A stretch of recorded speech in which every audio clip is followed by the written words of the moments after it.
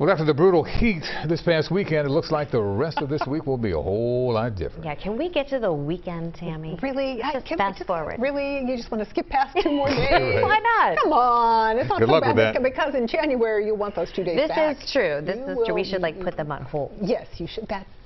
We'll just put a pause button. Hit the pause button. All right, let's go ahead and take a look. It's not going to be that bad. Really, guys, come on.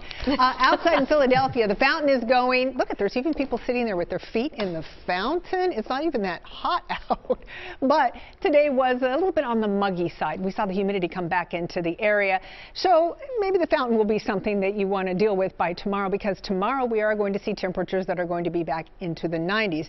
87 in Philadelphia right now, 83 in Allentown. We're looking at 85 in Reading, 86 in Lancaster. If we go down the shore, we are in the upper 70s, and that's because we have a really nice sea breeze which has kicked in, so that's made it very comfortable. But factor in the moisture that has just started pushing into the area. Look at this. It feels like 92 in Philadelphia. We're talking about the dreaded heat index again. Feels like 84 in Allentown and 88 in Millville.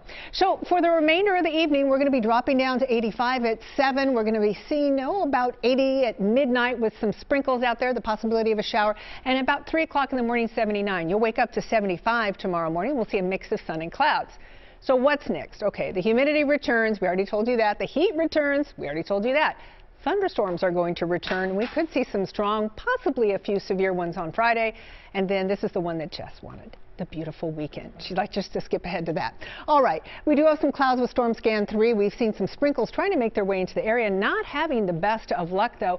Off to the west, we have several disturbances, and then we have some clearing off to the west. We have some high pressure that wants to make its way in here for the weekend. So we have a warm front that lifted through the area. That brought us in that warmth and humidity, and it'll heat us up to the 90s tomorrow.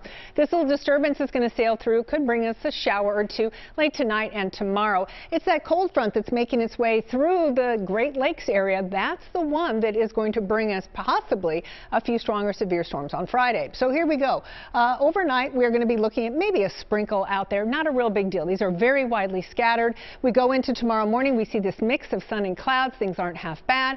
We're going to go into tomorrow afternoon. Maybe, again, a spotty shower, perhaps a thunderstorm out there. We get into tomorrow evening. I think mainly north and west of the city we'll see it starting. It'll sag through Philadelphia maybe between 6 and 8, and then it's gone. Now, Friday's the day to watch. Friday, there's a cold front approaching. So 10:30 in the morning, maybe a spotty shower, but we're going to be watching for a line to form at 5 o'clock. Still, some widely scattered showers, and then we get a little line. Some of the storms on this line could be gusty and marginally severe, just the very lowest end. And then things quickly start to clear out. Saturday, maybe a brief shower down the shore early in the morning, and then sunshine returns. This is our severe outlook for Friday. It is on the lowest end. It's a 1 out of 5.